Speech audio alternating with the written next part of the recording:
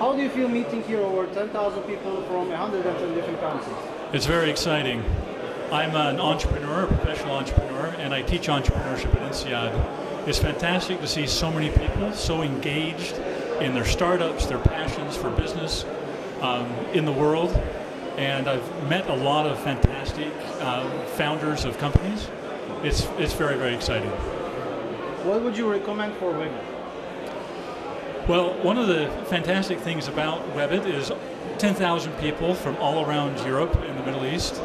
A lot of people, when I was telling them in Asia and in North America that I was coming to Webit, they didn't know about it. So one of the things that you might do is advertise outside of Europe and the Middle East, and make sure that people from Asia and North America get the message as well. What would you expect to see at Webit next year?